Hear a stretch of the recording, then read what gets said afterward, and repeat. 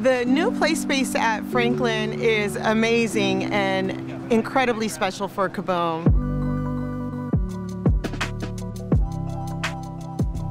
Playspace Equity really just means that not every kid has access to equitable spaces to thrive. And we want to make sure what's true for one kid and one community is true for all kids in all communities.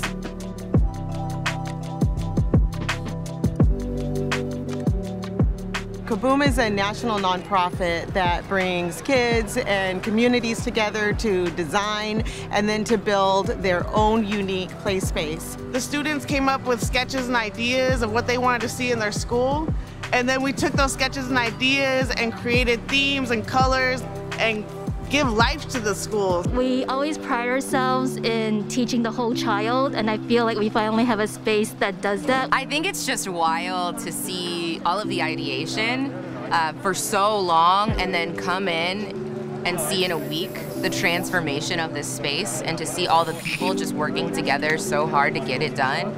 It's unreal. Right behind me, we have this beautiful mural that was painted by a local artist with wonderful black and brown heroes that remind them to dream. When we came to Franklin and we saw the space, we realized we could paint all around it and create this 360 experience of activists and artists from the community that could inspire for generations to come. I think it's really important to always acknowledge what happens when people come together with the heart and the mind and the resources to do something good for others.